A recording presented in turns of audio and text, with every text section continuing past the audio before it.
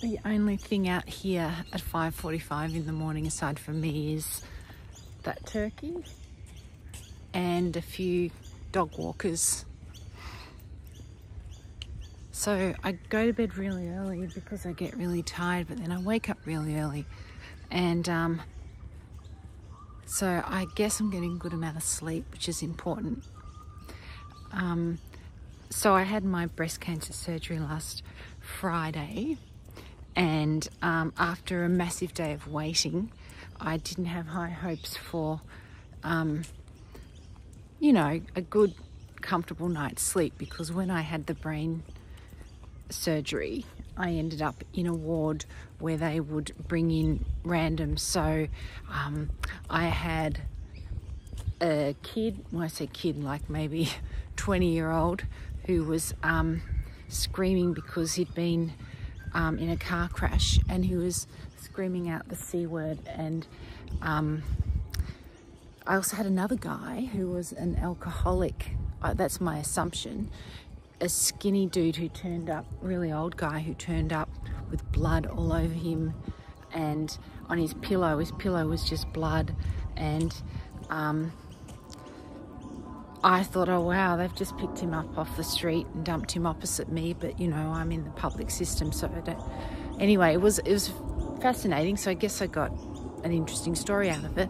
But his wife turned up, and they were asking her questions, and she looked really well put together, you know. She still worked, and she wore nail polish, and she was just a regular lady, middle-aged lady you would see. And they were asking her questions about him, and she was giving these answers, and I just thought, you're lying. There's no way that he fell down the stairs at your house. And then it changed a bit, because she said, oh, he disappeared for a while. I mean, I'm sure the hospital staff have all heard this before. So that was interesting in my last room.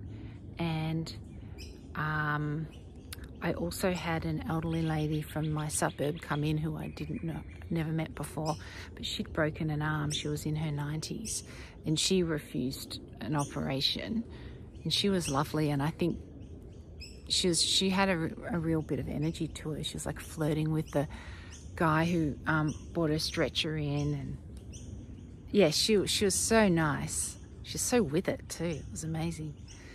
But yeah, so anyway, back to what I was saying. I ended up, after my big long day of waiting for an operation, I ended up in the best freaking room, like almost to the point where I thought, you know, I could stay another night, but I only got to stay overnight, which was a shame, but not really. But yeah, like I had the door shut. I had my own TV that worked rather than just a black screen hanging over me. I just had privacy. I had my own bathroom. It was really good. And I don't know if that's because there's more funding in breast cancer. I keep thinking this, but I don't actually know. So I should shut the hell up. So anyway, this morning, it is a beautiful morning. It's so nice. And it's pre-sunrise. I'm just heading down to have a coffee now. I'm reading this book that I've read before, and I'm really getting different stuff out of it. I'm finding that now I like to reread books I read ages ago, or give it a go, because some books I'm like, I've loved that book, I'll give it a go, and it doesn't even register to me. I'm like, well, it looks like I'm a different person now, a different stage of life. But this book is called The Disaster Artist, and if you've heard of the worst, quote unquote, worst movie of all time called The Room, I highly recommend you try to hunt it down. You can actually go to cinemas and watch The Room. It's such a cult following. It's the worst movie. Anyway, I could go on for hours, but I'm reading the book written by Greg Sestero, who was the best, I guess, how can I put it? He made The Room along with Tommy Wiseau. Tommy Wiseau is a mystery wrapped in a riddle. and Greg Sestero was a really young guy at the time. This was the early 2000s, and he wrote down all his memories of the insanity, and it was a movie, turned into a movie called The Disaster Artist, and James Franco and his brother were in it, and James Franco played Tommy Wiseau, and he did a great job. It was really good. So forget all the stuff about reading the book, just watch The Disaster Artist. It was made a few years ago. So I am going to have a coffee and continue my movement. I have cuts under my arms from where they took lymph nodes out, and I have a cut on my boob from where they took the tumour out. And I'm going in, so it's Thursday today, and I'm going in on Tuesday to get hopefully my results, but also just to speak to the relevant medical people I have to speak to. So when I wake up in the morning, it's a bit tight under my arm, a bit scratchy where the cut is.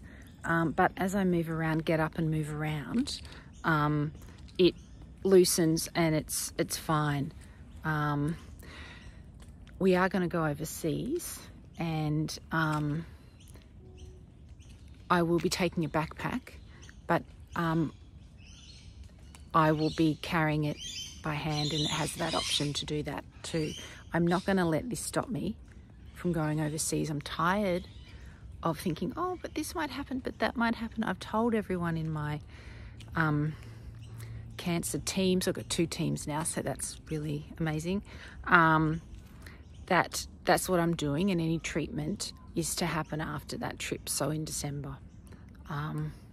And unless something, I think nothing will happen. I mean, the brain tumour is stable, and this apparently they're going for a cure, so, and I've had it out, so what could possibly happen? I don't want to you know, curse myself.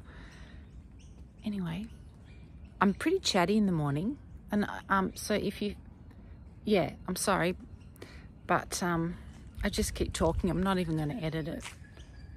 Look at me like I actually edit anything. All right. You know what? Maybe the next video I do will be on my trip. A vlog, a travel vlog.